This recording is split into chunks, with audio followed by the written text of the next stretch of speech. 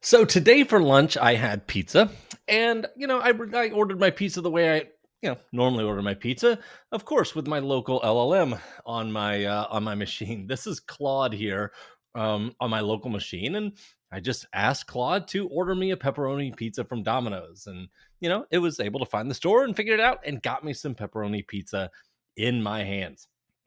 Now, if this sounds crazy to you, if this sounds like an insane thing, consider that this is a look at how this is going to work in the future. More and more interactions online are going to compress and collapse into these agentic type of interactions.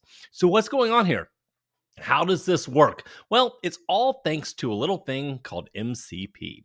MCP stands for Model Context Protocol, and Model Context Protocol was released by Anthropic back in November of 2024. Now, that wasn't a long ago, creating this video in the beginning of June 2025, but in AI terms, that is forever. So what Model Context Protocol does is Model Context Protocol provides a unique and fully universal protocol for AIs to use to be able to reach out and talk to the outside world. This means they can go get real-time information. They can go and use real-time tools, whatever they need to do. And MCP provides a universal adapter to do that. So with MCP, this is how it's working in my pizza example. So I simply asked my AI agent on my local machine, hey, I want to order some pizza from Domino's. That AI agent looks and says, do I have an MCP server for something called Domino's to order pizza? And it finds it. And that MCP server, which is local and running on my own machine, then understands how to interact with the Domino's Pizza API that allows me to then programmatically order my pizza.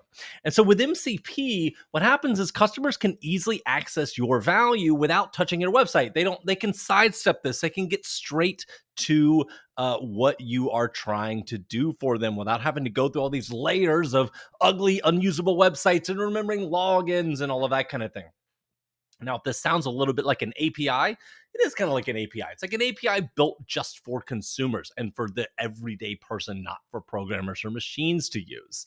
But on the end of that API is a USB-C type converter that makes it work with any agent, any AI agent, any AI platform in the world.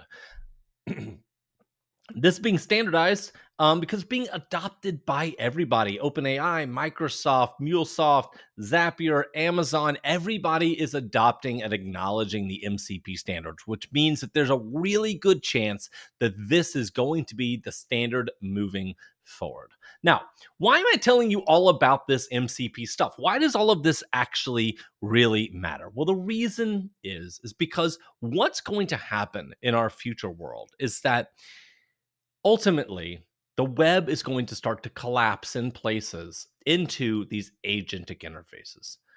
The truth is consumers don't want to use your website. They don't want to download your app. They don't want to remember this stuff. They don't want to dig through your terrible navigation and your terrible idioms about how you talk about stuff. They just want to get stuff done. And AI agents and LLMs finally give us the ability to do that conversationally. And MCP is going to connect them to the tools and completely sidestep your website and your app. This is great news for anybody that has a website or app because it means that you can get a place in the LLM. You can be one of those tools. In our early example of the pizza, you see if my agent had gone out and looked for an MCP for Domino's Pizza and it didn't exist, well, it probably would have just found one for DoorDash or for Papa John's. It would have said, hey, look, I don't have a way to order you a pizza from Domino's, but would a pepperoni pizza from Papa John's be okay? And I'd say, you know what? That sounds just fine. And with that, it means that switching costs start to fall to zero. Because now, instead of saying, oh, our website's so great, we use loyalty points, we use all these great usability, and we make our website awesome so that people love to come to it and love to use it, all of that doesn't matter, right? It's whoever provides the best service wins. So how do you prep for this world? How do you prep for a post-web world where this starts to collapse into this? Well, the first thing is to remember that, all of this is about data. Data is the gold here. Data, the ability to interact with you programmatically, is the real sweet spot that you want to be in. So to prep for that, you can go and start to inventory and clean your data. Look at your data. How are you storing data right now? How are you able to mobilize it and make it usable by your users? Do you have an API that allows people to programmatically interact with their data or with your services? If you don't, start to build those APIs. Do what you need to do that securely, because that's also, of course, very, very important. And then wrap those APIs in some MCP tooling. This is really easy, readily available stuff. And that will prepare you for this new world, and you can be part of that LLM experience. Because the truth is what we're learning, and SEO is already starting to see it, is that agents are stealing traffic from the traditional web. And without MCP in that new world, you will be invisible. So visit modelprotocolcontext.org to learn more about this protocol, and also visit sourcetoad.com if you need any help in implementing any of this in your company.